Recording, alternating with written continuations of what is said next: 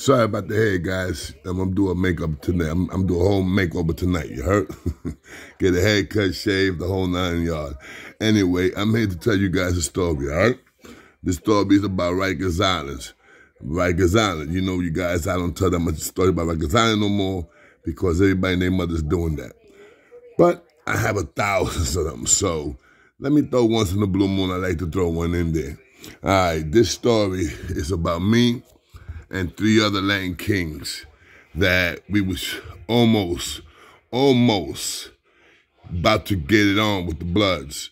And this was in motherfucking C73. C73, when the war was the war, when the shit was just popping. And you could say C73 and the Beacon was Bloods. No question about that.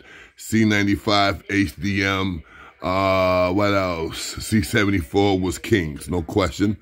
But, and the Sprungs was Kings. C76 was Kings. But those 2 buildings, Bloods had that locked down. C73 and the Beacon. So anyway, I go to C73, ex-woman's house. I'm there. I mean, it's 3 Latin kings. That's when I became a bad boy. A bad boy was, we were supposed to be the kings that, we were supposed to be the special squad. You understand what I'm saying? There's the hit squad. The hit squad talking about we hit anything.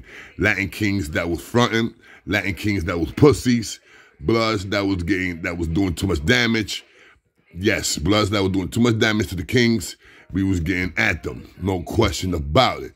It was me, Hitman, this other guy that we used to call Fonzarelli because he looked like the Fonz. I know you know what I'm talking about, Fonz from Happy Days. You call him King Fonzarelli. And me, Hitman, King Fonzarelli, and 2 or 3 other kings that I don't remember their names, but there was 3, 4, 5, 6 of us, 6 Latin kings that we was bad boys. Okay. I remember one time Hitman had a problem with a Blood, and the Blood's name was Two-Face, Bloody Two-Face. He had a scar on his face. I believe he was a 5%er, and he was one of the first 5%ers that got cut by a king. So, of course, he's going to turn Blood because at that time, I don't know what happened to the 5%ers. They just fell off. And I believe they fell off because there was the king started taking over shit. And if you think about it, the same Bloods that are Bloods right now used to be 5%ers. But the Bloods that was putting in work in the early 90s, they was not 5%ers, bro. None of them were 5%ers. You understand what I'm saying? Skelly, all these guys was not 5%ers, bro. What's his name? OG Mac. Deadeye. Deadeye was a 5%er, but he got out of that shit. Who else? All these guys, Magoo, all these guys was not a Wildcat. None of these guys were 5%ers. Now, like I said, the dudes that was making noise, that started doing the thing, was not 5%ers, B. 5%ers started getting off and joining in the Bloods when the Bloods started doing their thing. Because that much I remember, because I had a friend of mine that he was a 5%er, and he became Blood. And he became Blood because the king stepped to him and, and pounded him out. You know what I'm saying? Because some shit happened. They pounded him out when he was a 5%er. And overnight, he became a Blood. Anyway, so Hitman went to this house. And he had a problem with this dude. So the dude thought he was all that because, you see, like I said, C73 was mostly all Bloods.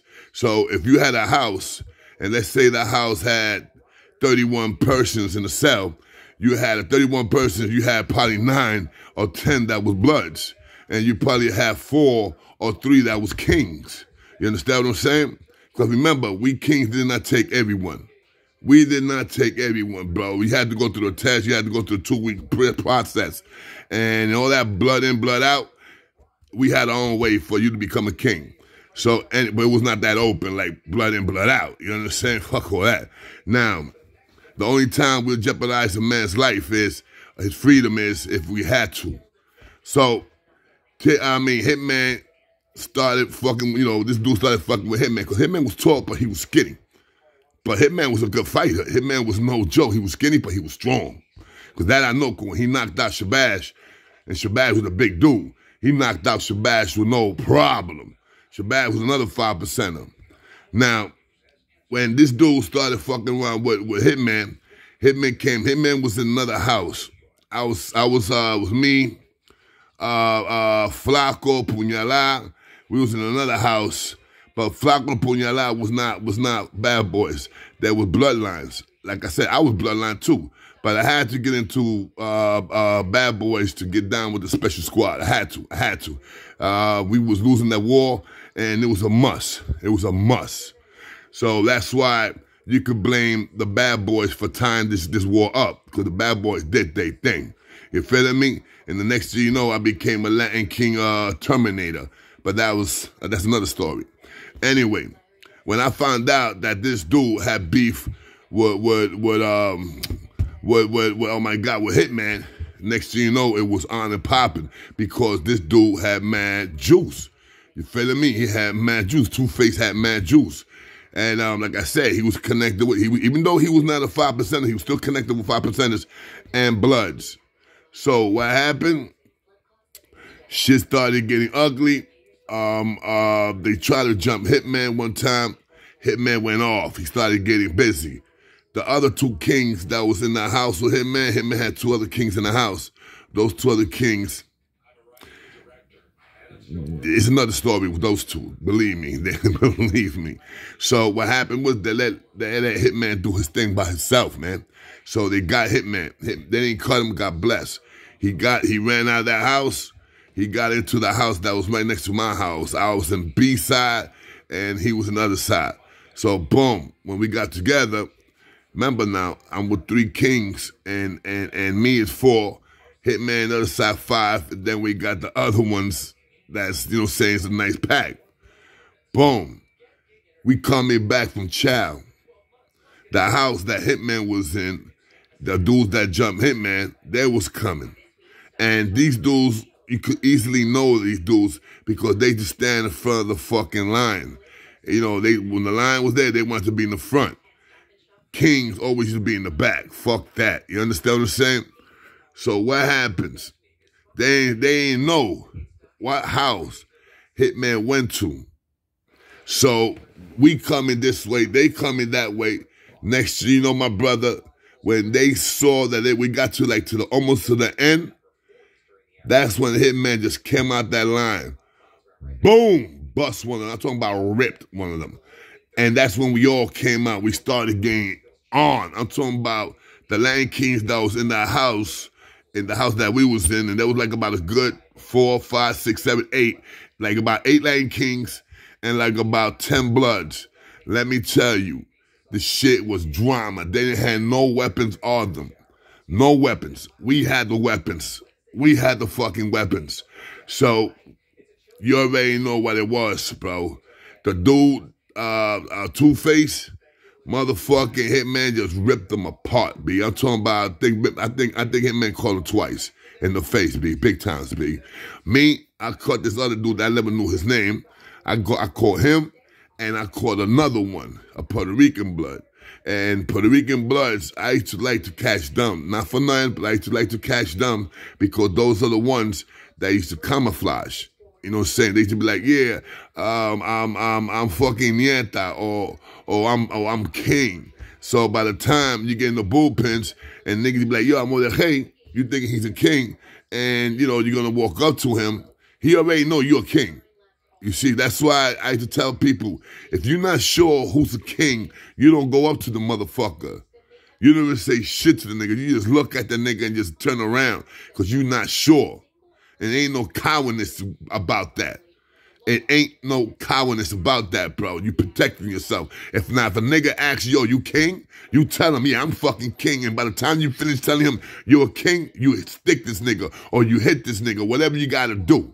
That was my rule. You feeling me?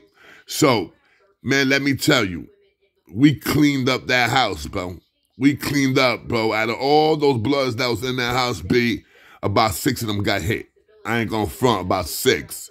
And that was one of the times that I saw about 3 Bloods run. I ain't lying, 3 Bloods run. And the 3 Bloods that ran, oh my God, those dudes was blood meat. Believe me, that was trays, that was plates. The Bloods got those 3. I'm not gonna say their names, but the Bloods got those 3. I'm talking about got them good. And the last that I remember, 2 of them became Crips. Ain't that a bitch? But shit, the moral of the story is this, bro. Shit could pop off any fucking time. You understand what I'm saying? And that's when the Bad Boys was really, really created. You understand? That we was like, yo, yes, we made our first move, we had our first war, and we won it. You understand what I'm saying? 9 Bad Boys against 10 Bloods. I mean, not 8, I think it was 8 of us against 10 Bloods. And out of 10 Bloods, 3 of them ran, bro. 3 of them, serious ran, because all of us had guns. All of us had guns. Then we went to the box. When we went to the box, thank God that I was already sentenced. That's why I was in C74. You know, I came from C95. I was in C74. I was already sentenced. I go to the box. I'm in the box for like 2 weeks. Boom, I get the fuck out the box. I'm going to state. That's when I went to Collins. I was lucky. But they wanted to give me a motherfucking, what was it, not a new case because it was self-defense. You know, you got to drop it like that. You got to hit them low. Listen, bro, there's races all over the place, bro. Bro, all the races that we had, everything, once the riot squad started coming in, we threw on the floor. The COs didn't know who was the aggressors. I mean, the COs in my house and the COs in their house, they didn't know who was the aggressor because at that time, there was only one CO that used to take care of the whole line. So that's only 2 COs. A bunch of motherfucking with 62 people. 62 people, just some of them running, some of them hiding, some of them got to do with it, some of them fighting. You understand what I'm saying? So let me tell you, I gotta say, we did our thing that day. Oh, yes, we did, bro. And that was the first time that I could say that the Bad Boys got themselves in the map. Definitely got themselves in the map. And another time I remember, it was in C95. That's when I went upstate. I remember that going upstate and shit, I ain't gonna front, going to state, like about 2 weeks upstate, one of the Bloods that was in that war, that I believe he got cut. He came and he recognized, he could have had me because I didn't recognize him. He could have had me. He was right next door to me, right next door to my cell in motherfucking downstate. And he recognized me, bald head and all.